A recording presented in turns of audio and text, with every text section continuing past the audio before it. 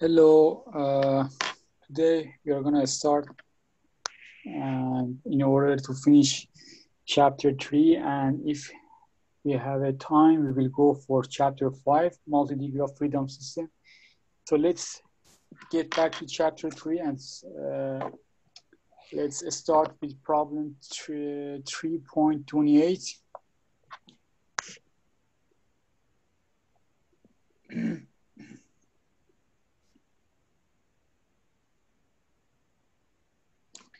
3.28.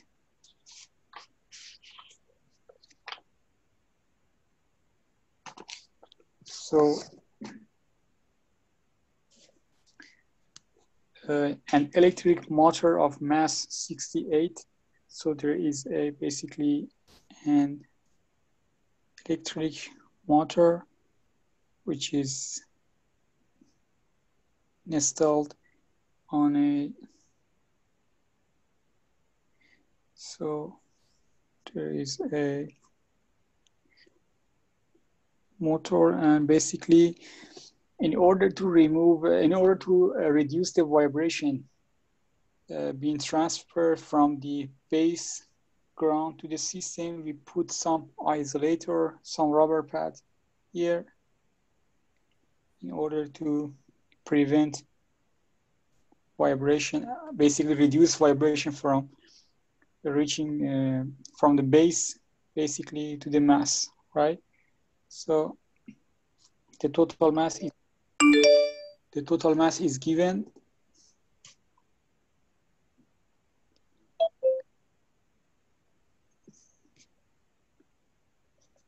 Mass is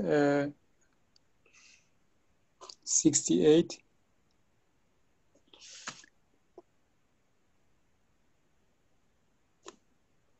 So this one is basically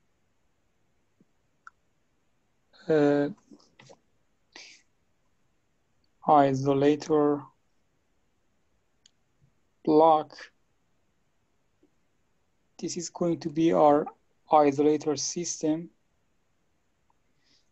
So in some of isolator, we use some block, and in very simple case, we use only just simple mass and spring system, and we attach our main mass, or we have a block and spring and mass, and we basically attach our main mass here. So isolator and isolator. So here, so the isolator block mass is given as 1200 kilogram, and natural frequency of the total assembly, omega n of total assembly, is given as 160 cycle per minute. Damping factor is given also 0.1, and if unbalance in the motor result in a harmonic force of F100 sine of 31.4 T, and determine the amplitude of vibration. So amplitude of vibration we are looking for, and B, the force transmitted to the floor, force transmitted to the floor.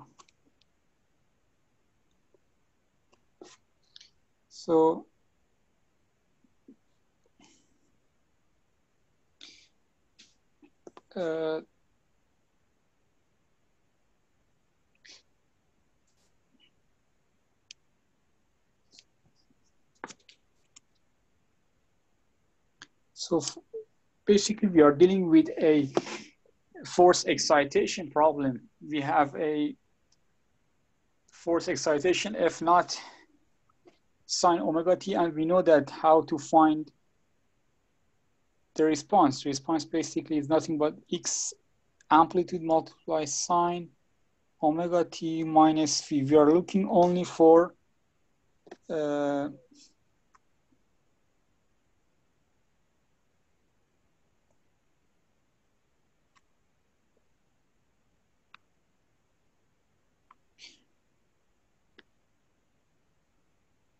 x of t, x sine of omega t, omega t minus phi. So for the x, we know that x is simply f naught. We have f naught over k over square root of 1 minus r squared plus 2 zeta r squared. So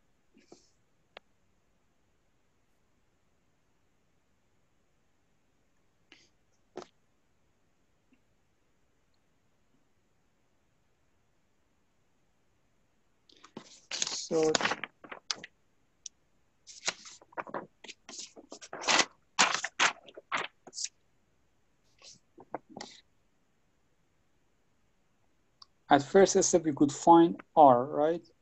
Omega over omega n, omega over omega n, and omega is given. Just here you could go to the, here is given, omega is given here. And we need to only find the omega n. Basically, f of n in natural frequency in hertz in cycle per minute is given. And if we divide by 60, we will have cycle per second or hertz. So 120 divided 160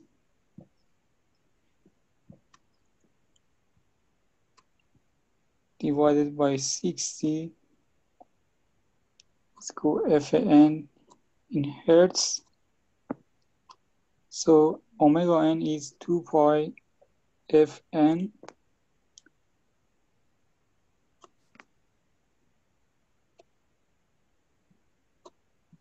pi 160 over 60 is 16.75 radian per second. So if you take a look at here, in order to find amplitude, here, we need to find R, zeta is given, and also K. So for K is m omega n s squared. So m basically is given, and we have the m. So the total assembly. So this is the total assembly, because if you take a look at here, m is going to be m of motor plus m of isolator block.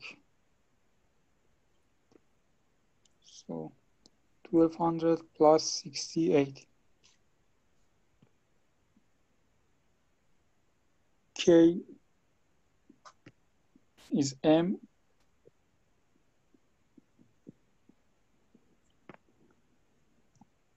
Omega n squared. On total, we have the K 35.5753 25 Newton per meter. So we found K, and we have zeta, and R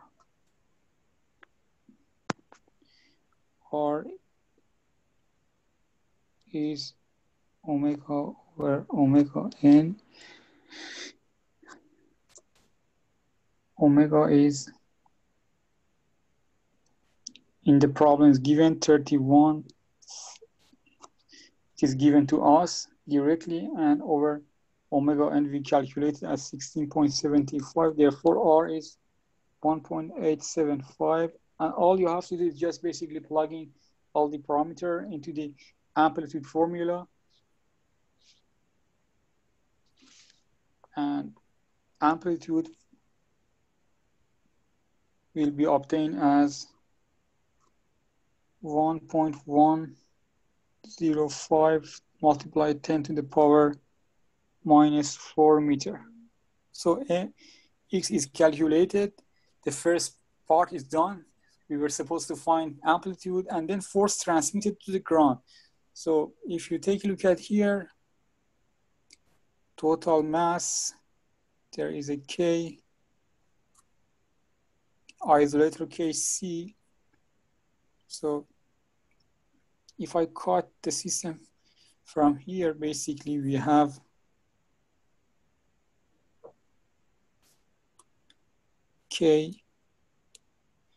Kx and Cx dot,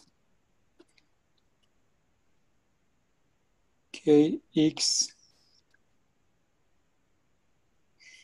Cx dot, and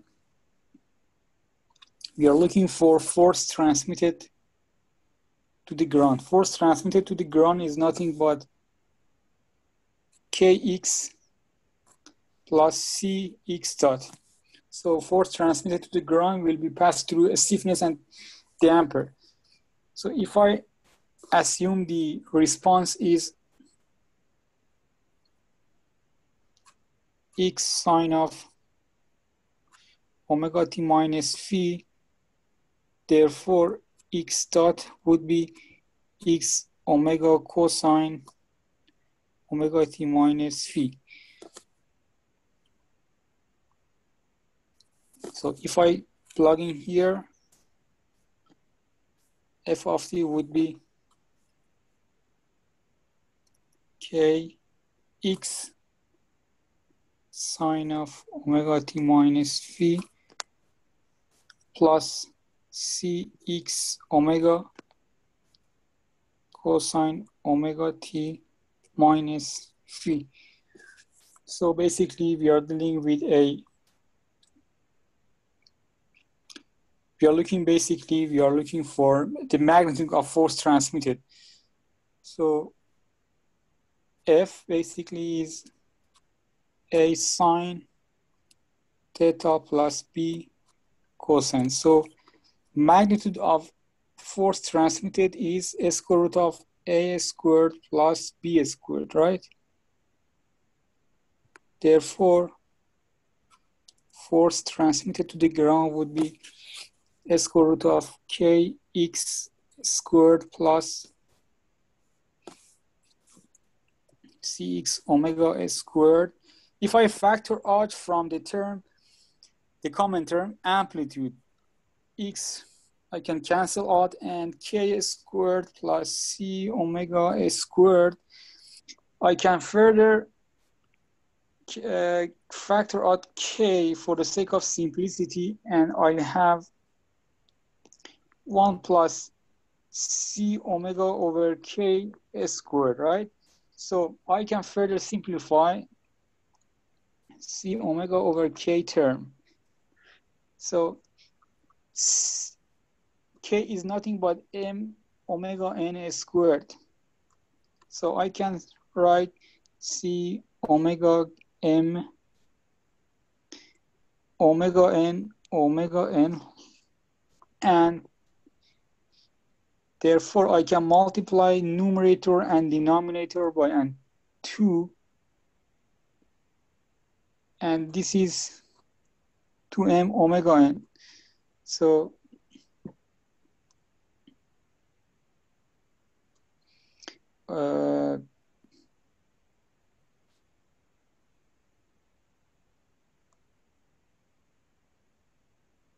this is zeta equal to 2 zeta r. So if I substitute the above relation,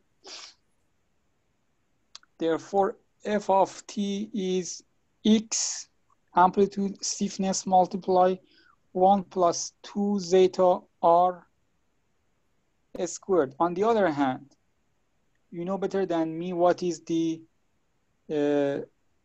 amplitude, right? Amplitude is f naught over k over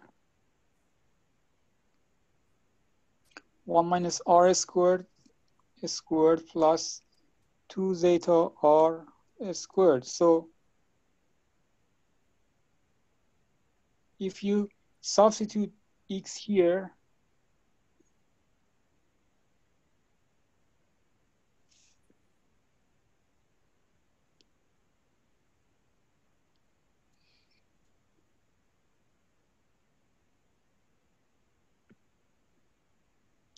therefore you could easily find transmitted force like F naught. This is how you have to prove this relation if it is not given to you directly in the formula sheet. So it's very easy to derive 2 zeta r squared. So we have k basically here. We obtained x in the above, we obtained k.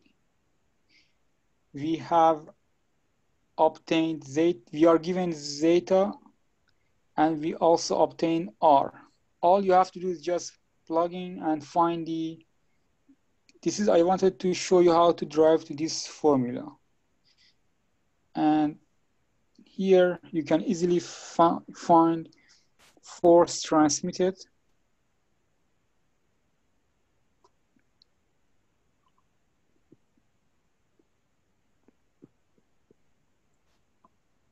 K 35.59 Newton per meter multiplied by x 1.105 10 to the power minus 4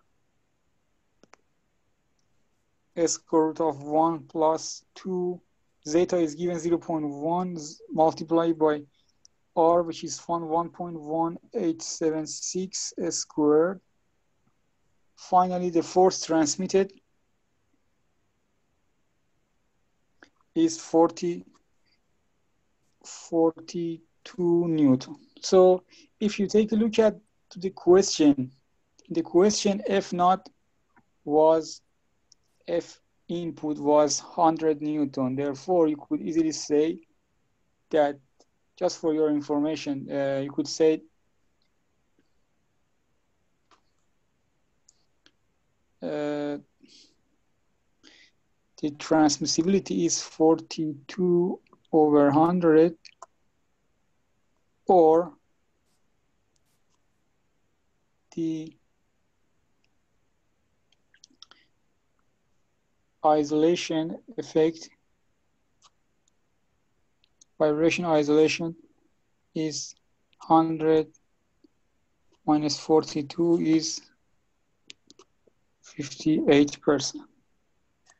Percentage of isolation. So this is how we have found amplitude. We have a basic formula for a force vibration, and for transmitted force we use kx plus c dot, and we found the transmitted force as 42 Newton. So let me know if you have any question. Otherwise, we will go for next problem, which is. Can you go back to the green part when you were deriving 2 zeta r? Yeah. Here? No, upper. Okay. Yeah. I just wanted to see it. I just wanted to further simplify this. Yeah. This term in order to reach the 2 zeta r. Yes, yeah, exactly. So I just insert k as m omega n squared, and then I wrote omega n squared as multiplication of basically 2 omega n multiplied by omega n, and we know that zeta is c over c critical, and c critical is 2m omega n.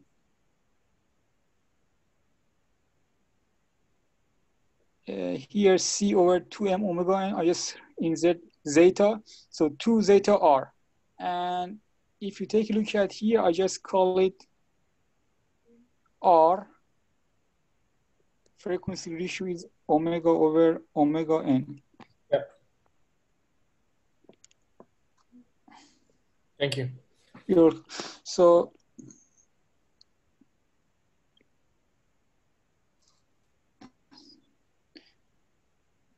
okay, next problem is 3.29. So a sensitive instrument is to be installed. A sensitive instrument like M is going to install on a floor. Y mass is given 113 kilogram.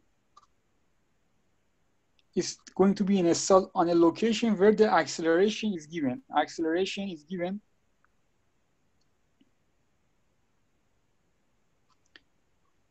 15.24 centimeter per second squared at a frequency of, the base is subjected to a frequency of 20 hertz. It is proposed to mount the instrument on a rubber pad, which is like an isolator. Rubber pad, we could model any isolator by an stiffness and damper. So K is given, K of the isolator or rubber pad is given 2,802 Newton per centimeter. And also zeta is also given 0.1. So it is asked what acceleration is transmitted to the instrument. So what acceleration is transmitted to the instrument? X double dot. So for the sake of simplicity, we could assume the vibration which comes from the base Y can be represented by a simple harmonic wave. So therefore, I have the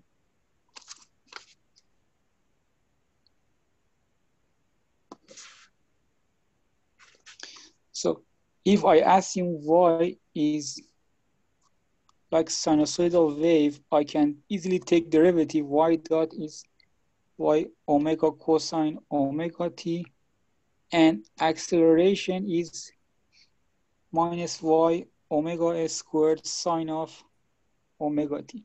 The acceleration from the base is directly given to us, so the magnitude of acceleration from the base is directly given to us, 15.24 centimeter over second squared, which is basically equal to Y omega s squared, the magnitude, right? The magnitude, if the maximum of sine is 1, and therefore I can easily find the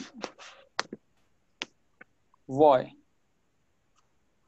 The amplitude of vibration coming from the base is acceleration over omega s squared. Omega is given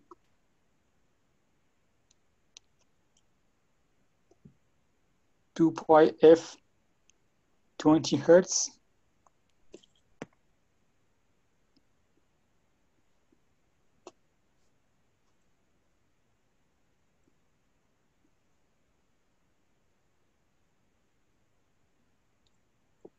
Y is 0.00. You have to change it to the meter at the end. So let me just give it as centimeter. So you have to change it to a meter. So we have the transmissibility formula. You can directly relate the vibration from the base to the mass. You could easily take advantage of transmissibility formula, which is amplitude of mass or an instrument over Y base. So which is equal to 1 plus 2 zeta R squared plus 2 zeta R squared.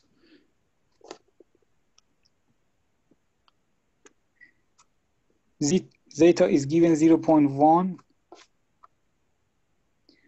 and you could easily calculate R frequency ratio as omega over omega n. Omega we already calculated as 125.66 radian per second. Omega n can be simply found from K over M. K over M. K is given, you have to change it to Newton per meter, which was given first as Newton per centimeter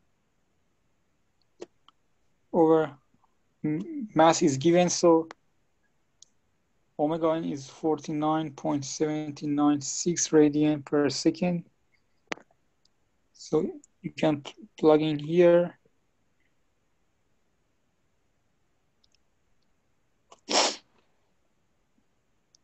R therefore is 2.5.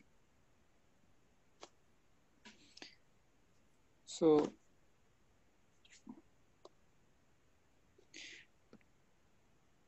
if I plug in R as 2.52 and zeta as 0.1, I can easily find transmissibility, X over Y.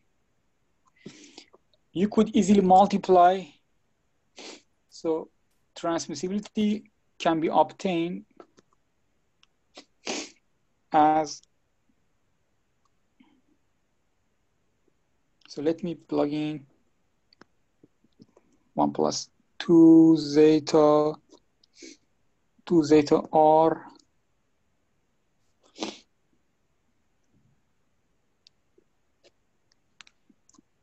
1 minus R squared plus 2 zeta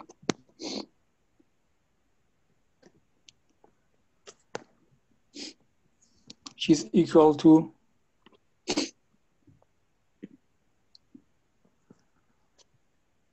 0.278.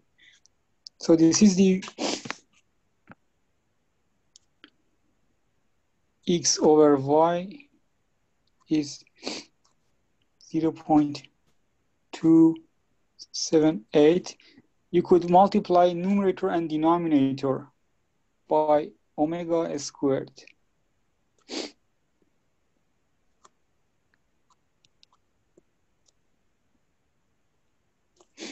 I can call omega squared X is acceleration, which the instrument sends, receive, and omega squared Y is acceleration of the base, which is given to us. Therefore, acceleration that mass received is transmissibility multiplied by acceleration from the base, which is simply given us at first.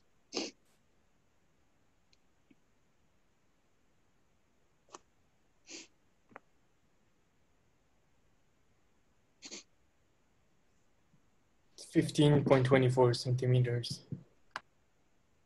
Right. 15 point.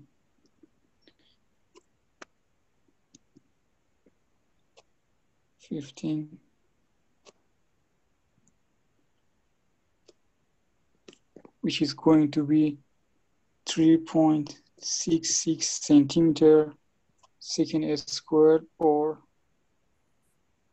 0.3166.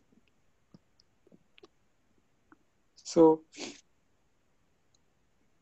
this is how you can find the transmitted acceleration, basically.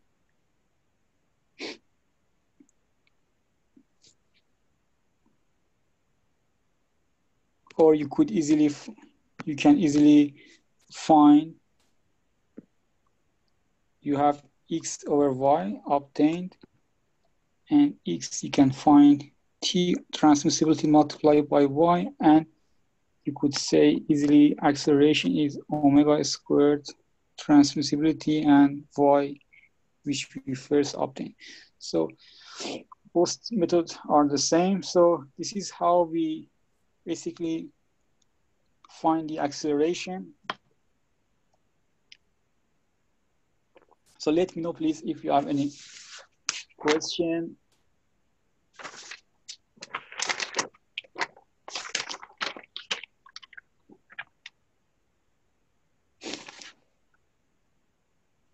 Vibration measure.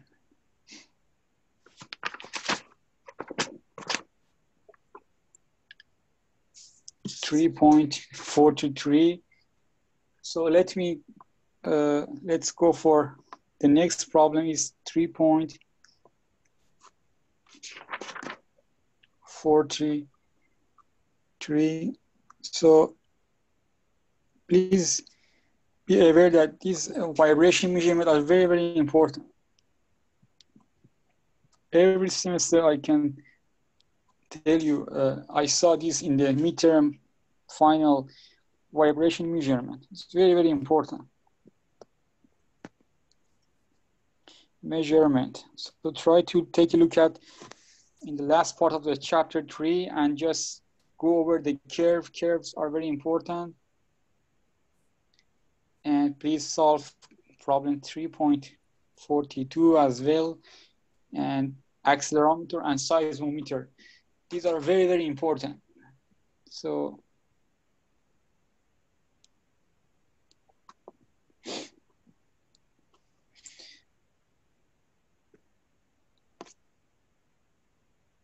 .43.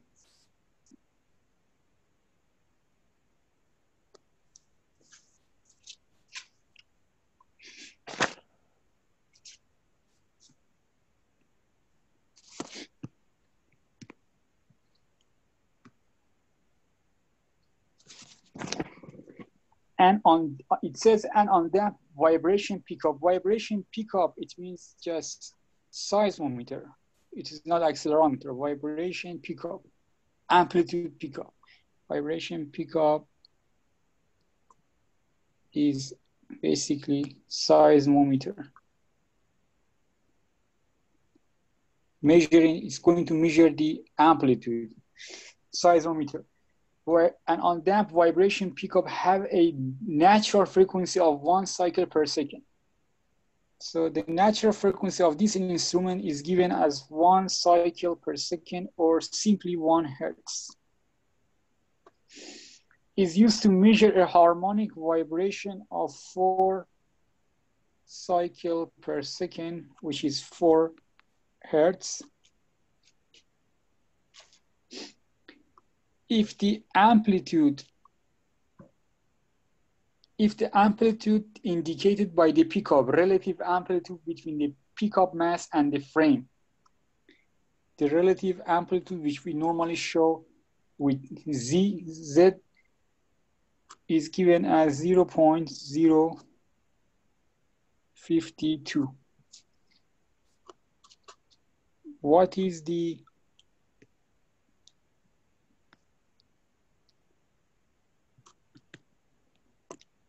correct amplitude?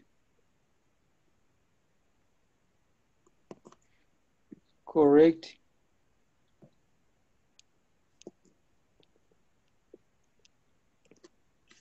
So basically for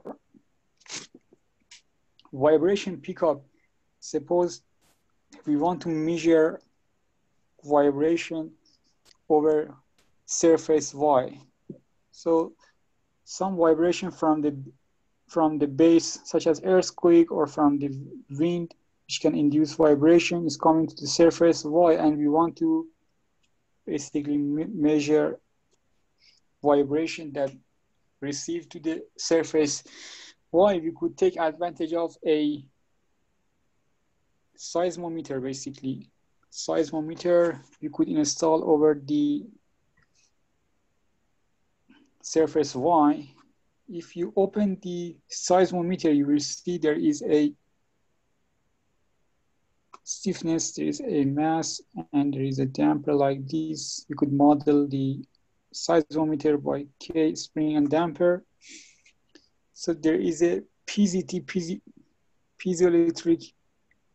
device here embedded in this basically seismometer, which translate any displacement into a voltage. You could read from the seismometer the amplitude that received to this surface. So this PZT, this just relate voltage to the displacement. And it's very, very sensitive, this PZT, to the displacement, and relate displacement to the voltage, and you can read from this, the monitor the value of vibration, which is estimated, which is approximated by this device, which is little bit different from the real amplitude, which is coming from the Earth, from the surface Y, right? So here, let's call the amplitude of mass as X. This seismometer can sense only relative motion, X minus Y. And so you can see consistency as X over X minus Y. If you take advantage of second Newton's law for this mass, summation of forces applied in the direction of X is mx double dot, which is equal to minus kx minus y minus cx dot minus y dot. Therefore, you will see to this, and as I said, assume the vibration coming from the base as y sine of omega t, and therefore you could develop the equation of motion for the instrument mz double dot cz dot plus kz equal to m omega squared y sine of omega t. You could treat it like a force oscillation, right? So you know that the response z is m omega squared y over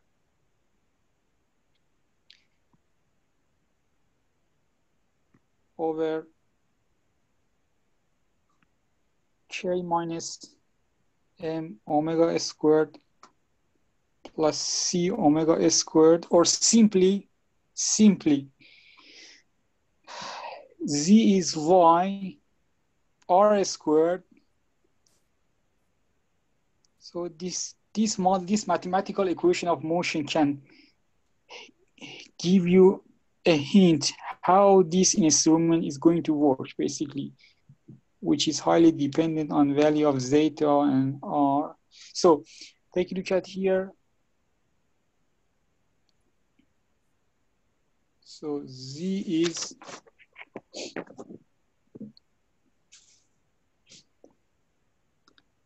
basically, so we are heading to estimate and approximate and predict the amplitude, right? So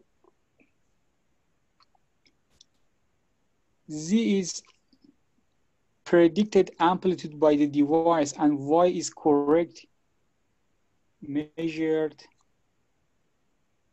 amplitude over correct amplitude, right? Which is equal to r squared over 1 minus r squared plus 2 zeta r squared. So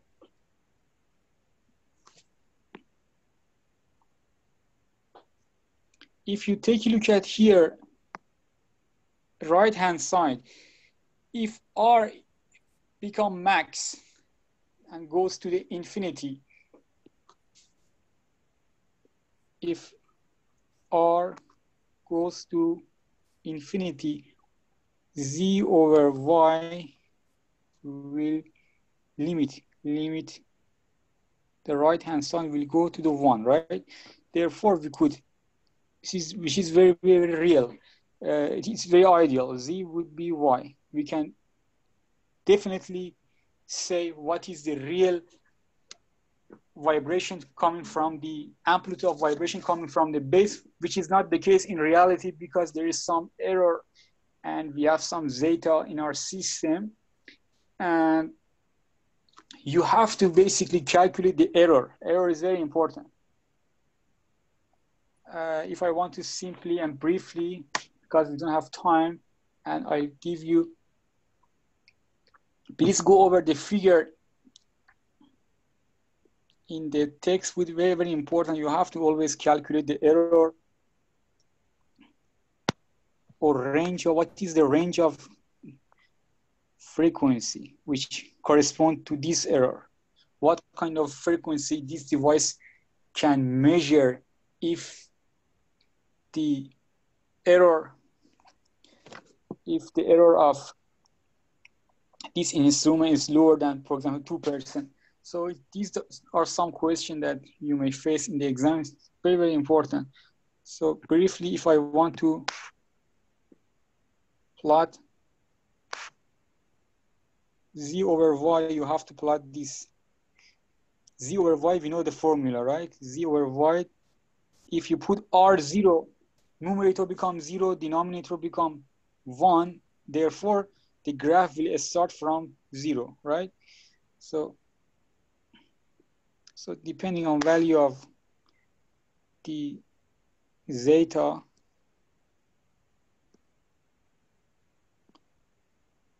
so this is 1. And for seismometer, the more you increase R, the more you have exact seismometer, as I show you here. Or if R go to infinity, you will have very, very exact, basically, seismometer, which can definitely gives you the exact amplitude. So here you have to, based on some error, you have to correspond some omega. So this was an introduction. There is the same introduction for accelerometer. There is no any time here to just describe all of them. And please go over it in the textbook and read the textbook very, very carefully. So the error, if I want to give you very simply, so error is z over y over, so depending on the value of zeta,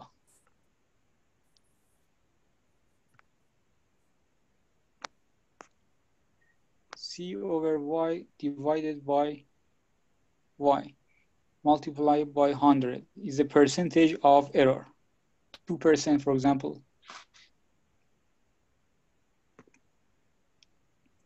For if zeta is lower than 0.7, z greater than y, and if zeta is equal or greater than 0.7, z lower than, you have to go through the figure, you will see, you have to be aware of these figures. So here,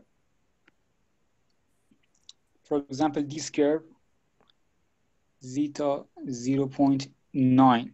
So here, of course, in this region, y is greater than y, y greater than z. In this region, for example, zeta is 0.1, z is greater than y. It gives you a hint for calculation of range of omega. So it gives you how. I will tell you how.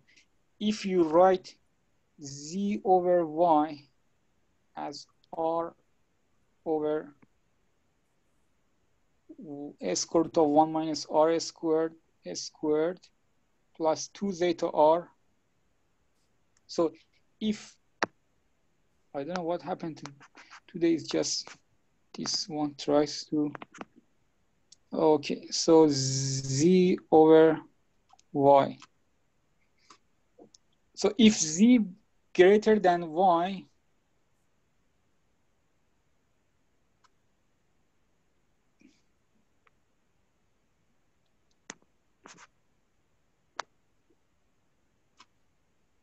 depending on the value of zeta, you could say what? You could say r squared greater than 1 minus r squared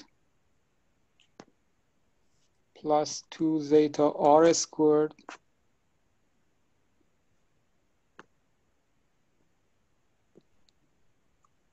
so therefore you could come up with a range for omega. For example, you will reach to this point, omega is greater than 1, omega is greater than 4, therefore omega should be greater than 4. So this is some kind of problem you may see in this chapter. It's very, very important. Please go over the accelerometer. We don't have time today to go over it. Just simply, I wanted to give you an introduction. Let's go back to the problem 3.43, and we are going to find correct amplitude. Correct amplitude. So there is no information regarding, okay, it says undamped vibration. When it says undamped vibration, easily zeta just put 0. Undamped vibration, pick up. Undamped vibration in instrument. You have to notice this is a seismometer, as I told you in the first part. So if you put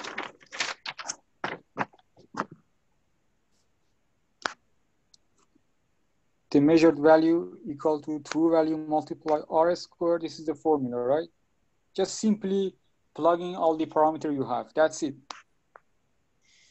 1 minus r squared s squared plus 2 zeta r squared. Zeta is 0. Simply just make it 0. Therefore, measured value over true value is r squared over 1 minus r squared. So what is r? You can easily and simply calculate frequency ratio. Omega over omega n, 2 pi f over 2 pi fn. 2 pi multiplied by 4, 2 pi multiplied by 1. The natural frequency of an instrument is given, right? And this 4, simply and easily, you can find the true value, the correct value. This is the correct or true value, true amplitude, equal to 1 minus r squared z is the value you read from the seismometer, which is given.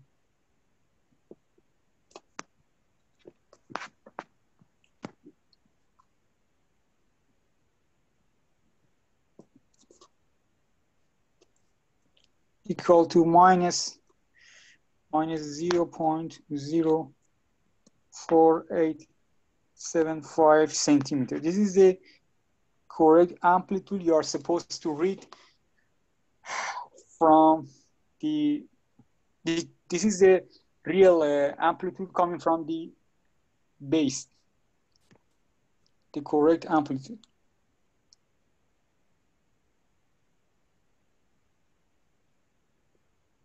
By some error, we estimate this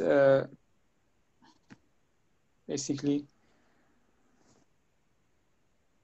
So another important quick note for seismometer or amplitude pickup, I said the more R is greater than 1 and R is very, very big, the more accelerometer, seismometer is very exact. So R is become very high. It means omega over omega n become very high. We don't have any information regarding future excitation, right? But we know about omega n, and in order to increase this fraction, we basically needs to reduce omega n. Omega n is k over m. Therefore, we have to increase m. And seismometer are devices very, very big. Seismometer. On the other hand, on the contrary, the accelerometer, you have to decrease R. Therefore, you have to increase omega n. For increasing omega n, you need to decrease m. The accelerometer are very, very, very small devices. So just a quick note. And I want to ask you to please go over the textbook and read very carefully the two figures, one for accelerometer and one for seismometer. Try to look at what is the range of different zeta, y greater than z, z greater than y, and solve question 3.42, calculate the error and range of frequency. These are very, very important questions, basically. Just let me know if you have any question. Otherwise, we will go for the last problem of the chapter 3, 3.44.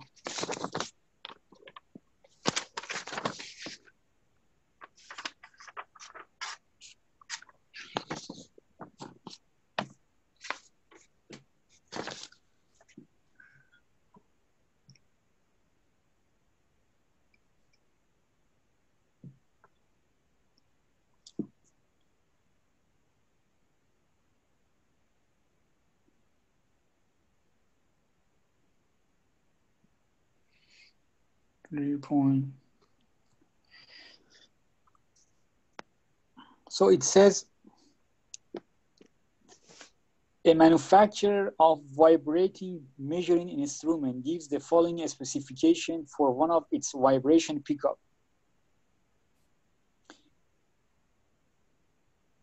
Frequency range, velocity response flat from 10 cycle per second to 1000 cycle per range of frequencies given to you. Sensitivity is given also 0.096 voltage per centimeter per second. Voltage divided by velocity is sensitivity. It says both volts and velocity in RMS value, both volt and velocity, voltage over velocity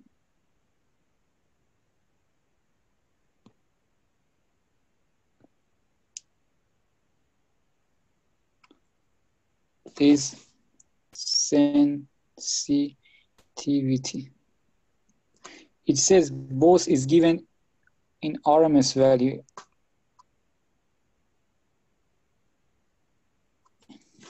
RMS value, it means root mean square. root mean square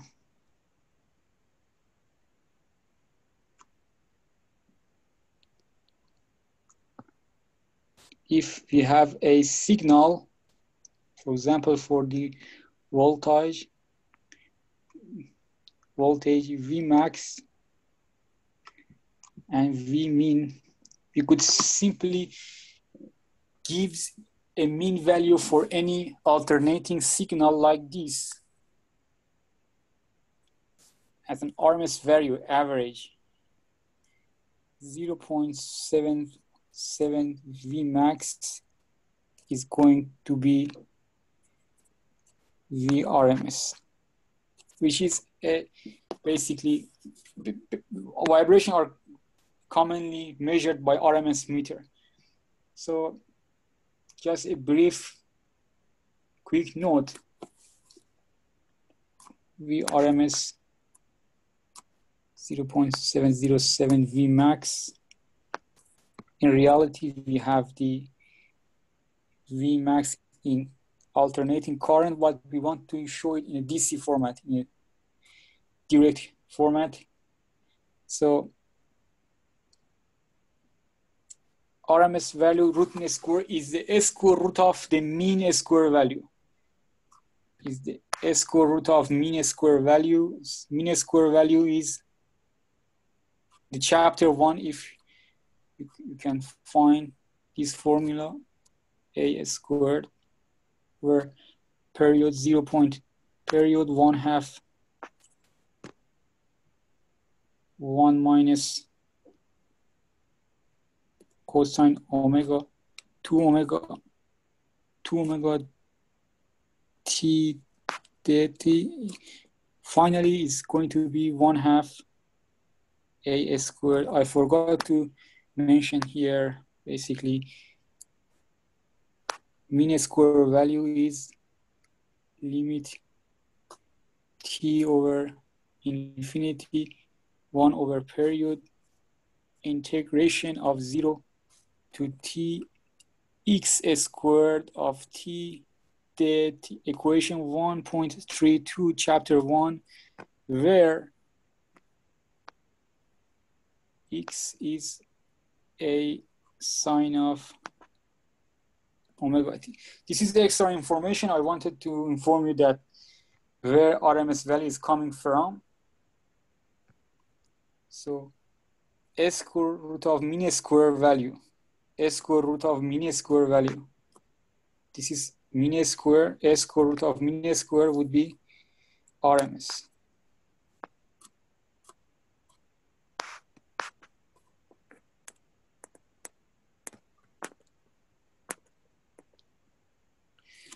So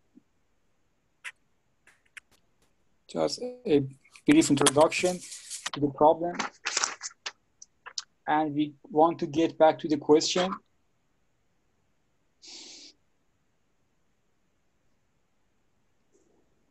I read 3 specification: frequency range, sensitivity, and also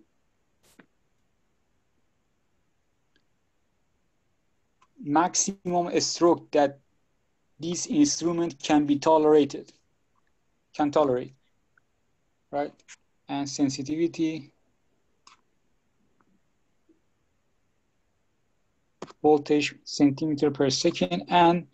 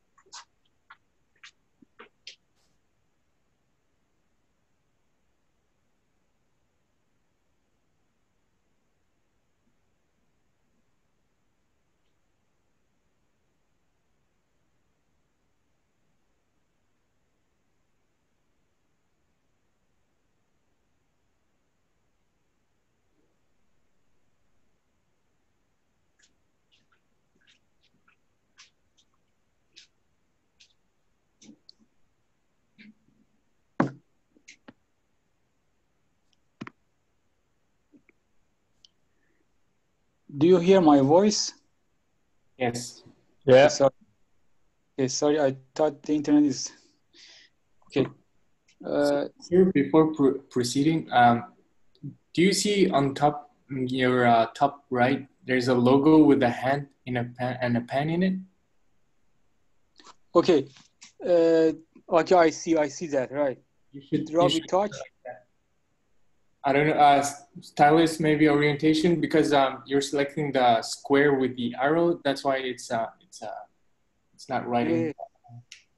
So which one I should choose? I think the stylus maybe try one of them. I don't know. Okay, a stylus orientation. Okay, I have to choose. I I don't thought know. Or yeah, unselected. yes, because I corrected these options previously, and I have to. It's okay. Otherwise, Okay, I see your point. Okay,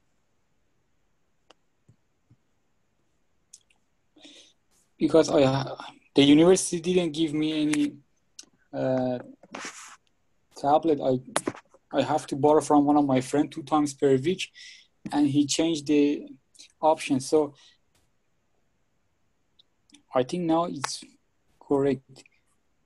So thank you for correction. I don't know why it's try to turn. yeah, it's okay. It's okay. Left. Okay, left hand side. I don't know. It's going to. Yeah. Okay. No worries. No worries.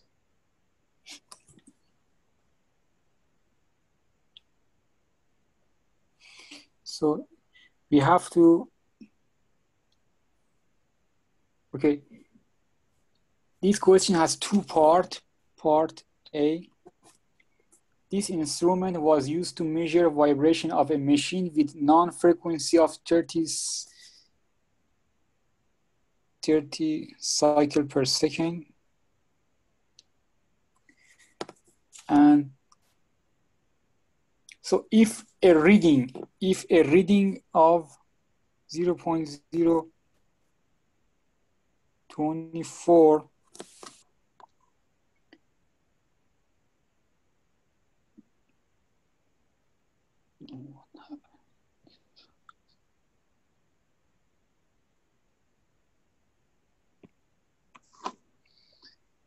0.V is if a reading of 0.24 volt is indicated, determine the RMS amplitude. RMS amplitude. Part A. Part B. Could this instrument be used to measure vibration of a machine with non-frequency of 12 cycle per second and double amplitude of 0.8 centimeter? Give reasons. Okay, let's go part the first part.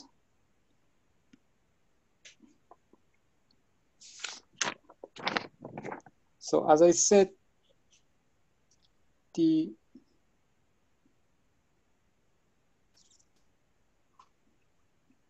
amplitude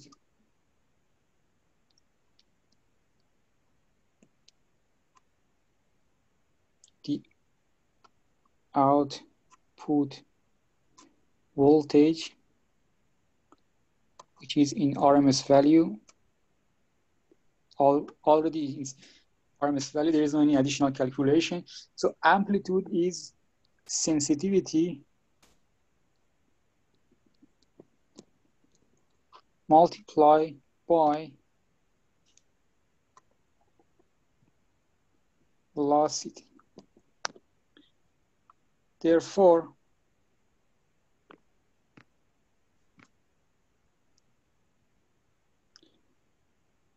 velocity can be obtained as output voltage, which is read from the device, 0.24 over sensitivity, which is given 0.096.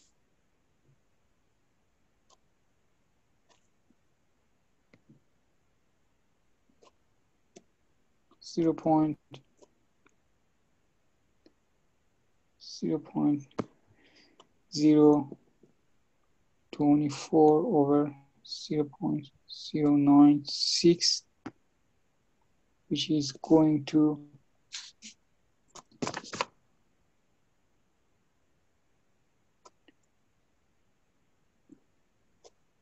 0.25 centimeter over second, which is based on RMS value, because the sensitivity is in the RMS value, and the amplitude also is in the RMS value. Therefore, numerator is in RMS and denominator is in RMS. The velocity would be in RMS value.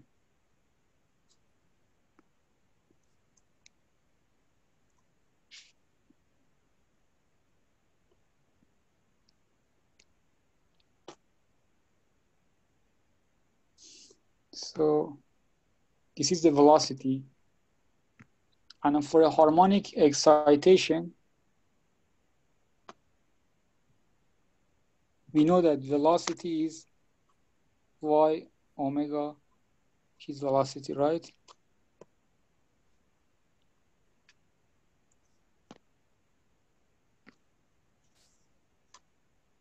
Therefore, amplitude is velocity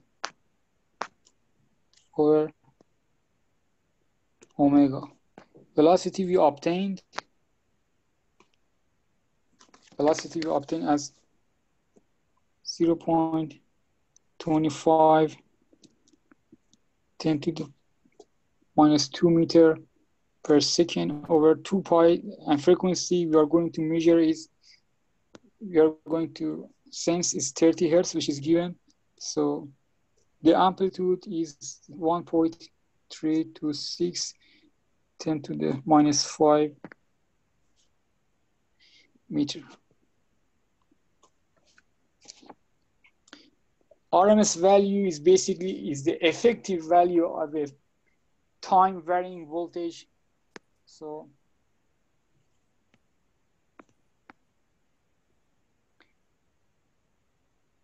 this is the RMS amplitude. This is the RMS amplitude.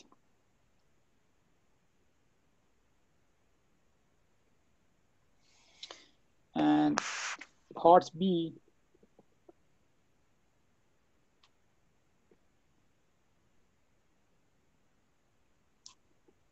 so if I want to draw, so this is the maximum amplitude that this device can basically measure. So if you go through the device, you will see that there is a small mass here, which is a maximum amplitude that this mass can tolerate, right? Can sense. So in the first part of this, in the specification given for the amplitude range that this instrument can pick up, it basically says X max is almost no lower limit to maximum stroke between a stop of 0.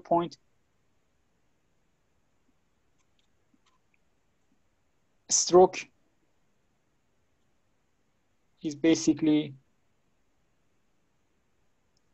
0.6 stroke. So the amplitude is 0.3 centimeter, which is wrongly mentioned in inch. 0.3.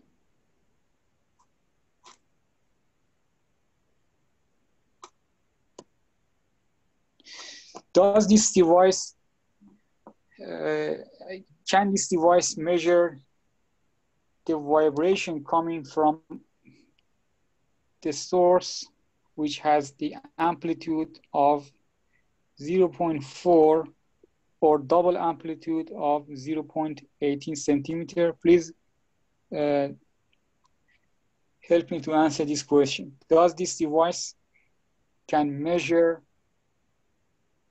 the vibration with double amplitude of 0.80 centimeter? Is it possible for this device to measure this amplitude?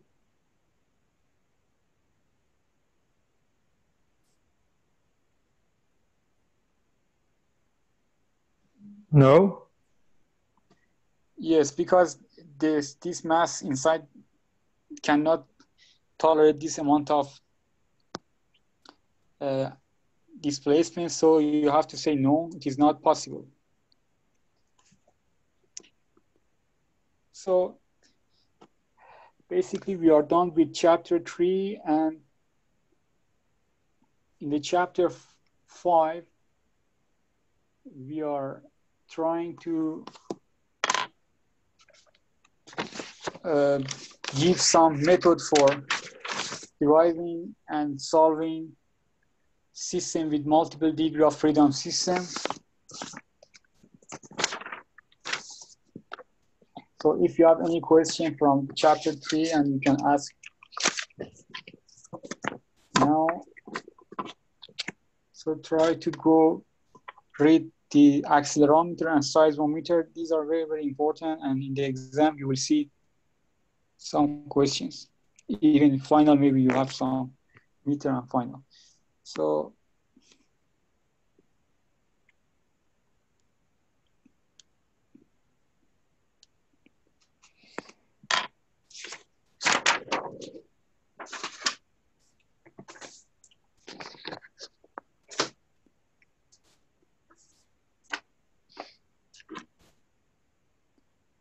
So again, for multi-degree of freedom system, again, you can use Newton law for linear motion and Euler formula for rotational motion. And also at the end of the chapter 5, I think you will learn how to derive equation of motion using Lagrange.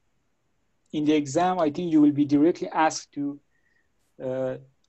derive equation of motion using Lagrange. So otherwise, for a simpler problem, you could easily take advantage of Newton law, which is very fast method for calculating. I have a question. Yes, I have a question from you before. Sorry, Yeah. have you ever written to this chapter 5?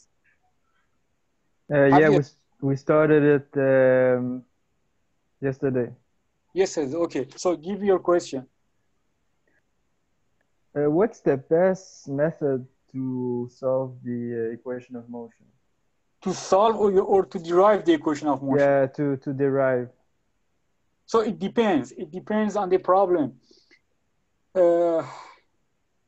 For me, Newton is very simple method, Newton and Euler formula. But in some cases, it is better to for linear motion. You could easily take advantage of the second Newton of law, which is very easy. And for rotational motion, summation of momentum is equal to J theta double dot around point of rotation. And in some cases, you are directly being asked to derive the equation of motion using Lagrange. You have no other choices. You have to derive the equation of motion. And for very complex system that contains several rigid links, it is better to take advantage of effective stiffness and effective mass using energy method, deriving total and writing total potential energy and kinetic energy, and then find effective stiffness and effective mass in order to derive equation of motion. But I think you will not be directly asked using, for example, the method we solve for virtual work. But the most effective one is, to me, is Newton law and Euler formula, as well as Lagrange. These are very straightforward approach for deriving equation of motion. As an example, if I want to, for example, in this chapter, even for multi-degree of freedom system, for a simpler case, we could easily take advantage of second Newton of law. If you let me go over this problem, I will tell you how to derive. In the problem 5.2, it says determine the normal modes and frequencies of the system shown in this figure. So here, if you take a look at, there is a simple spring mass system which can have linear motion, basically M.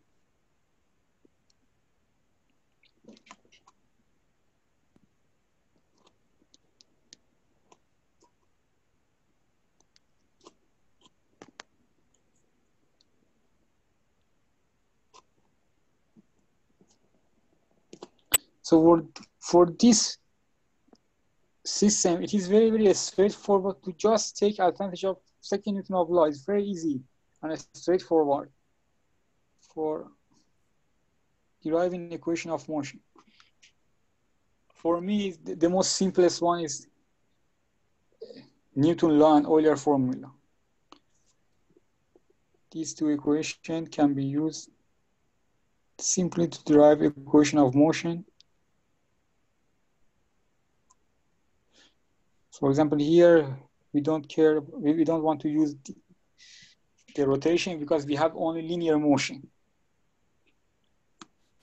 Since we have two masses, these two masses can independently move from each other, independently from each other. That's why we could say this system has 2 degrees of freedom, and these two mass has basically can have two different, can move independently from each other. So 2 degrees of freedom system, and the approach is simple. We have to write equation of motion using second Newton of law for each mass individually. So in order to do that, you can individually displace each mass and then apply the second Newton of law. So like this. And I want to consider a positive direction toward right. Therefore, I move the system toward this positive direction. So for the left mass, if I displace, so it is better to draw free body diagram for the Newton law. So if I displace the left mass to the left spring will oppose the motion minus k x1. And also the right spring will oppose the motion. So suppose here just simply n as 1 and there is a stiffness k for the sake of simplicity, and it says when n is 1. So n is given 1 in the question. So if I displace this mass to the right spring also opposes the motion. However, if you take a look at here, the right spring is connected between the 2 points. So you have to use relative motion. The total deformation applied to the right spring is the difference between the 2 points, x1 and x2.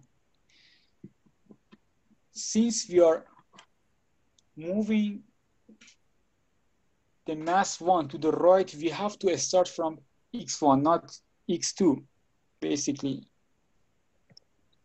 So the right spring will also oppose the motion minus k x1 minus x2, because we are moving the mass to the right. So x1 minus x2, and simply you could apply second Newton of law, summation of momentum applied to the mass m is m x double dot 1. So minus k x1 minus k x1 minus x2 is going to equal mx double dot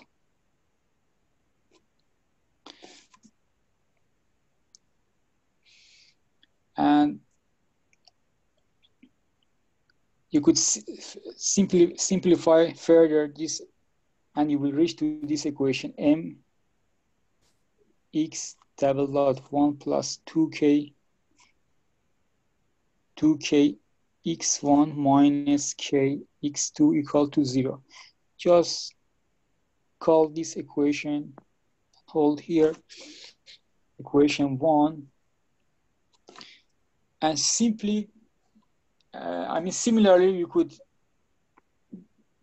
derive equation of motion for the right mass. For a second mass, the right mass, you can easily plot free body diagram. So if I displace the right mass to the right spring will simply opposes the motion minus kx, and the left spring also opposes the motion minus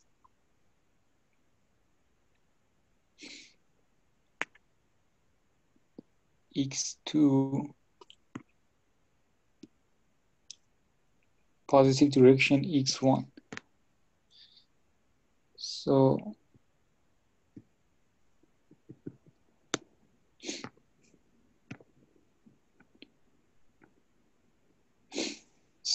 again, you can easily summation of forces applied to the mass is mx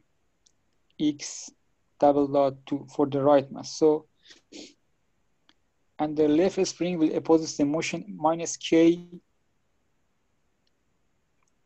x2 minus x1, right? x2 minus x1. Minus k x2 minus k x2 minus x1 is equal to mx double dot 2. If you further simplify it, similarly we have mx double dot 2 plus 2k x2 minus k x1 is 0. So deriving this equation are very important steps. So if I want to summarize the steps, there are 4 or 5 steps to reach to the natural frequency and natural mode shape. Try to follow this step. I will tell you at the end, and I will give you a recap. So the first step is just deriving equation of motion.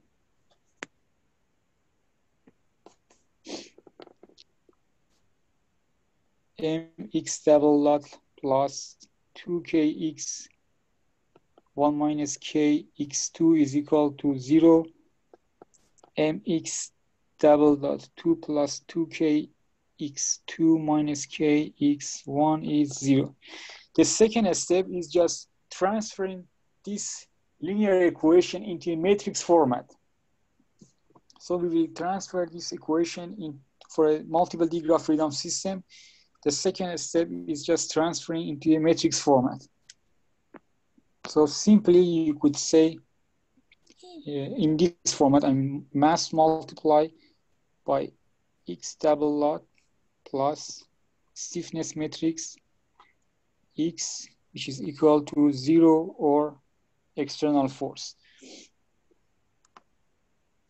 So for deriving equation of motion, at first we remove external forces. At the end, if we want to solve it, we could add any force for the case of force excitation.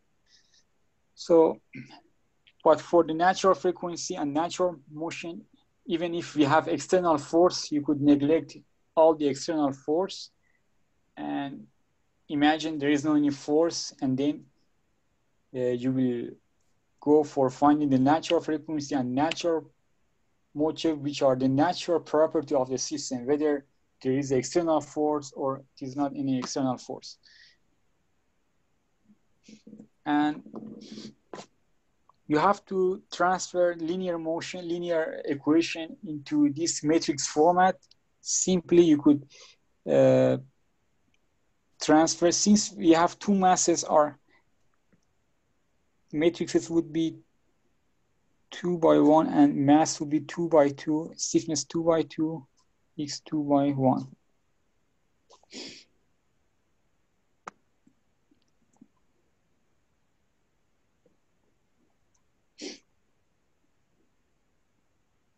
By 2. So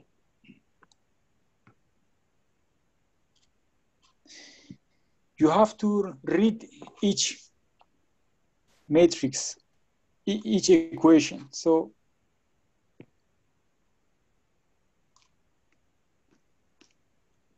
stiffness x2 equal to 0. So if you read in the first row m x double dot 1, so there is one x double dot, so there is no x double dot 2 in the first row, then you put 0 here. So you will go for the first row, 2kx1 minus kx2, so 2kx1 minus kx2. Once you set up the first row, you will go for the second row, mx double dot 2. So there is no any x double dot 1 in the second equation. You simply put 0 here and m here, and then easily take a look to the second row and fill out this stiffness matrix as minus k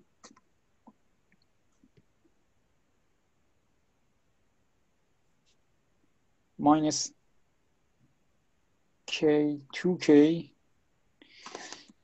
So this is the second step. The step 2, just writing in the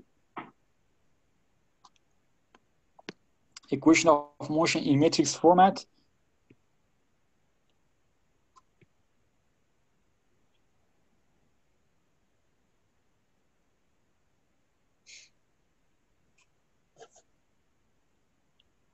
And step 3, assuming harmonic motion. So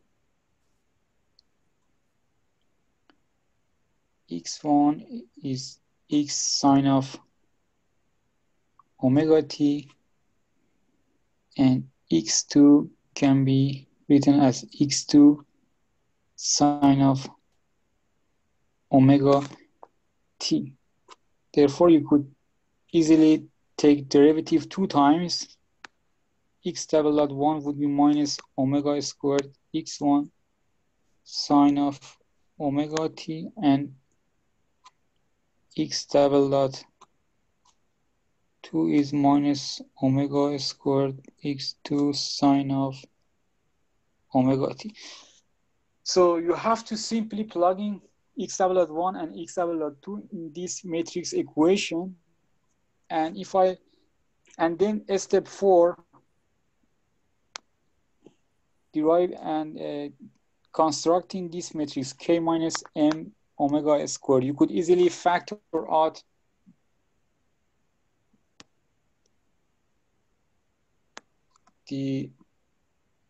so if I plug in this x double dot 1 and x double dot 2 and factor out x1 and x2, take factor out,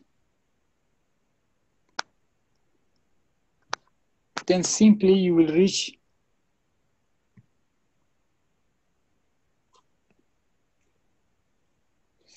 to this matrix,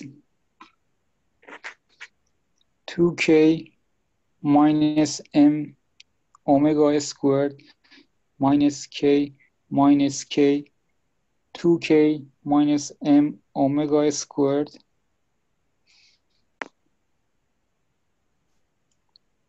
x1 x2 equal to 0. So if you take a look at here, let's call it A, let's call it X. So AX is equal to 0. Therefore, X is going to 0 is trivial solution. We know that if X 0, therefore, of course, there would be right-hand side 0, but we are looking for non-trivial solution. For a non-trivial solution,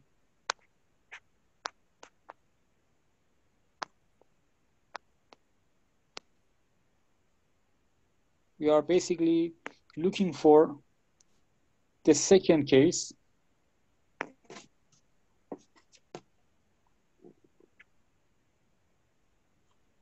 A determinant of matrix A should be 0. And you construct a determinant and make it equal to 0. And the solution of this equation will give you the natural frequency. So you construct a determinant and calculate the determinant and then find the natural frequency.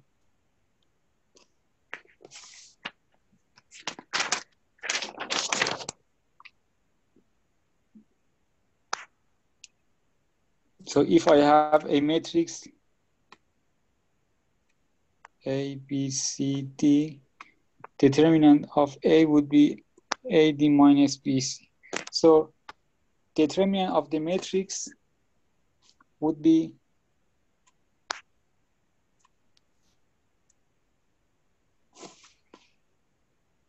(2k minus m omega squared minus k squared equal to 0.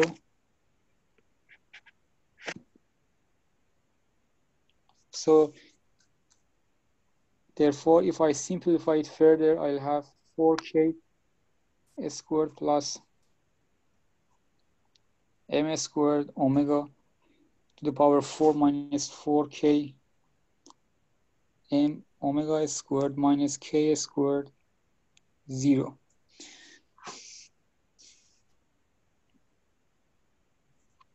If I further simplify it, I'll reach to this equation. So you could divide it both sides of the equation, both sides of this equation by m squared for the sake of simplicity. Therefore, you will reach omega to the power 4 minus 4k m omega squared plus 3k squared equal to 0. So in order to solve this equation, all you have to do is just simplify it. So imagine and assume omega squared is alpha, for example. Therefore, we could treat this equation with power 4 as a second order equation. So alpha squared minus 4km alpha plus 3k squared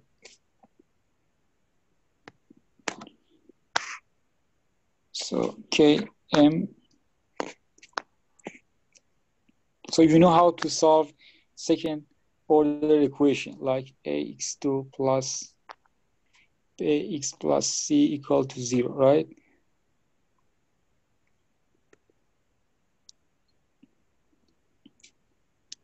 x1 and x2 is minus b plus minus b squared minus 4ac over 2a. So you can easily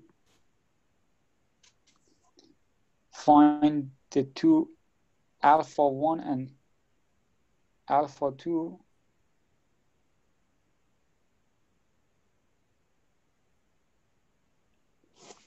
Therefore, delta would be 4km squared 4 3k squared m squared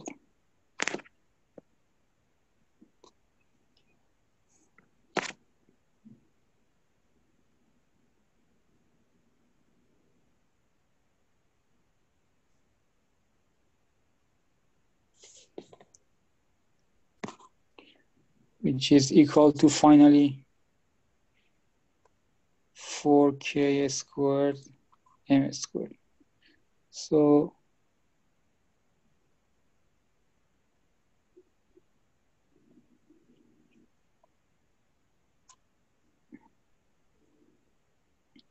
therefore omega n 1 squared or alpha 1 is going to be k over m.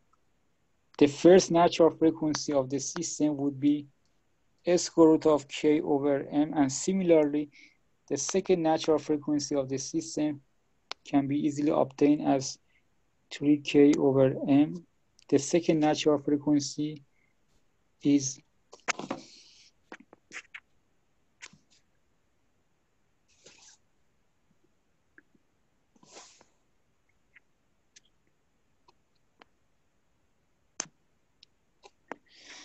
so we are done with the natural frequency.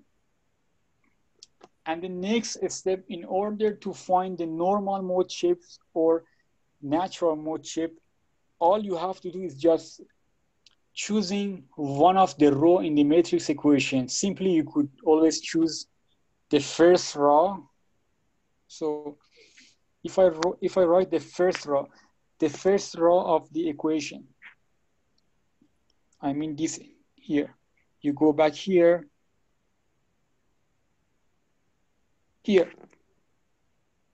So choose one of these row and write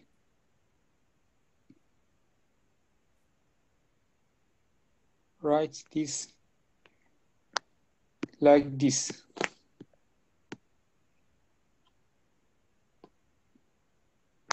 For the natural mode shape.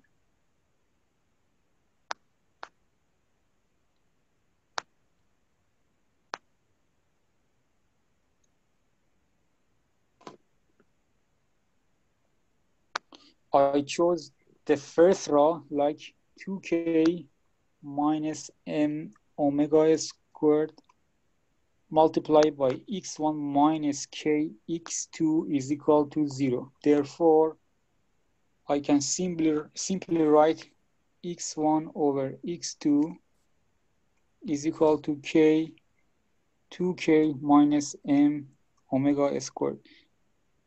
So in order to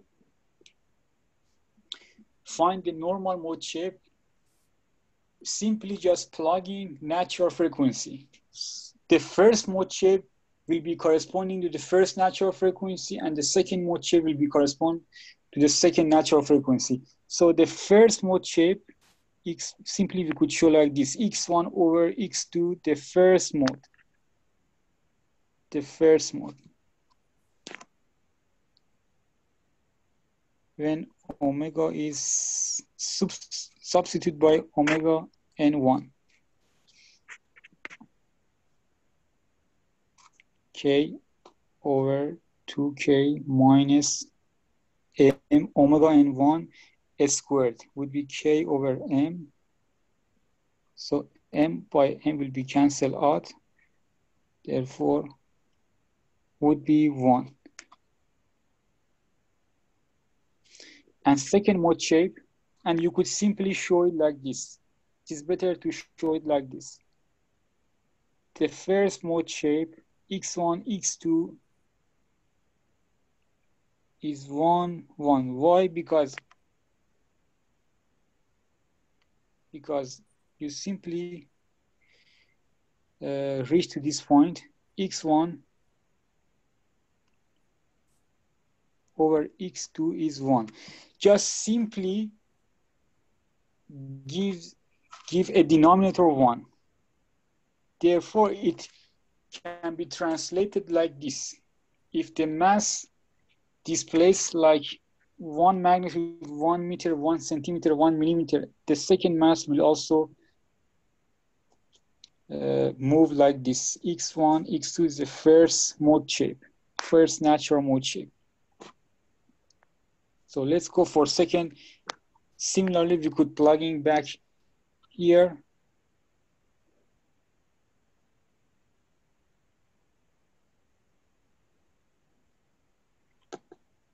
second mode shape, x1 over x2,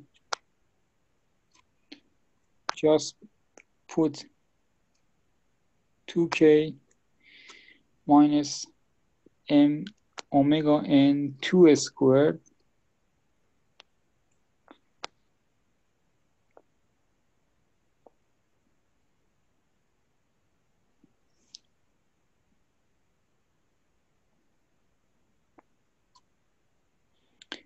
omega n2 is square root of k over m squared, 3k over m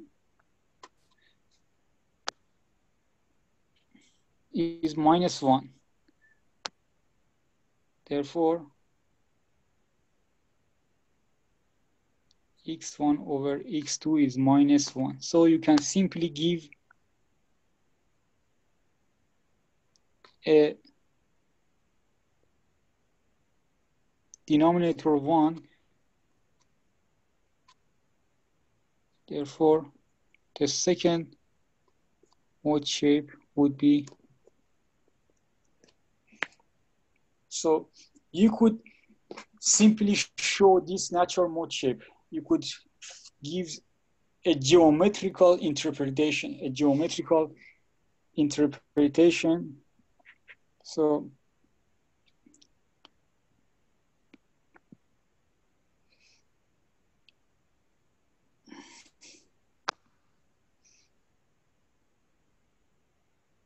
So the first mode can be translated like this.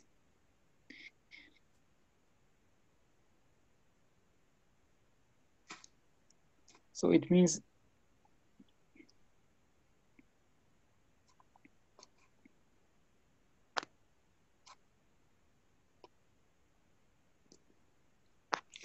if the mass 2 comes here, the mass 1 also comes here. So these two will go here and here together, right? Like this, the first mode shape. And the second mode shape is like this. x1 over x2 is minus 1. If one of them, for example, if the first one goes back to this position, the second one will go to the right. So like this. This is the second normal mode shape. So depending on the initial condition, initial velocity, one of them will be dominated in the response. So what response is the summation of the two.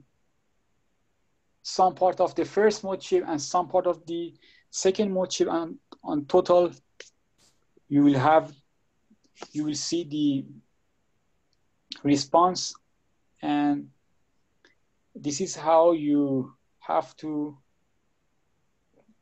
obtain natural frequency and then natural mode shape.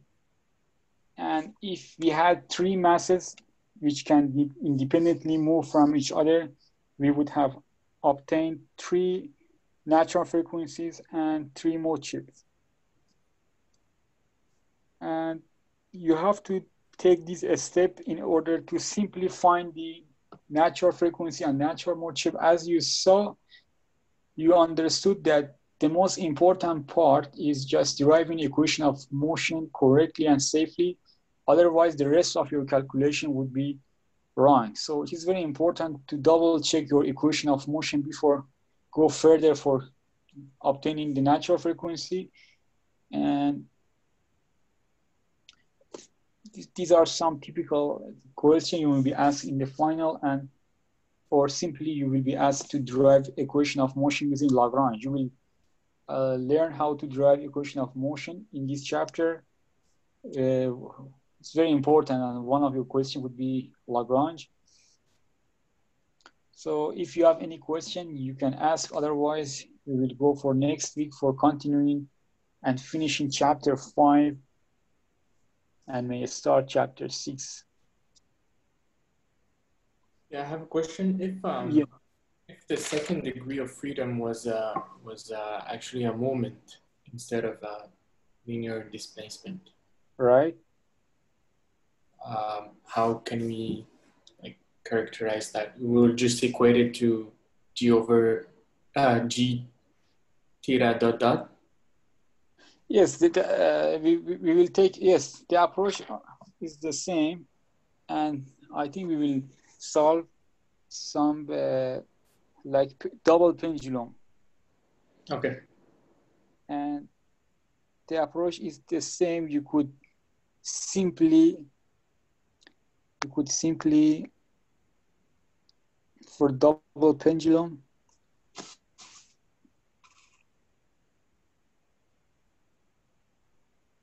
M1, L1, and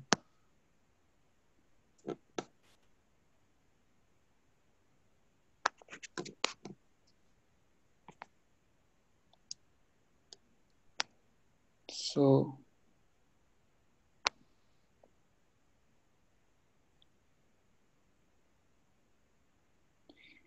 M2, and you could relate